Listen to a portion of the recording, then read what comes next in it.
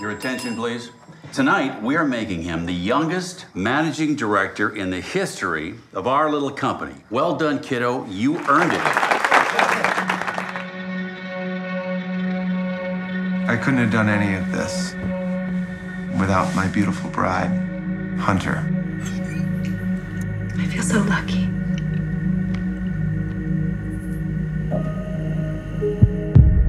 Mom, we're pregnant.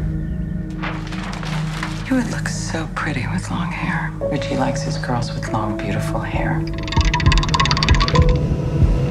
What are you so happy about? I did something unexpected today.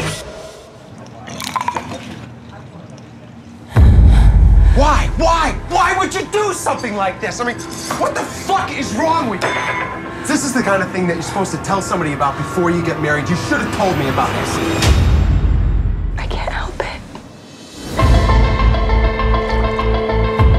I think it might be better if I met with Hunter alone. Oh, no.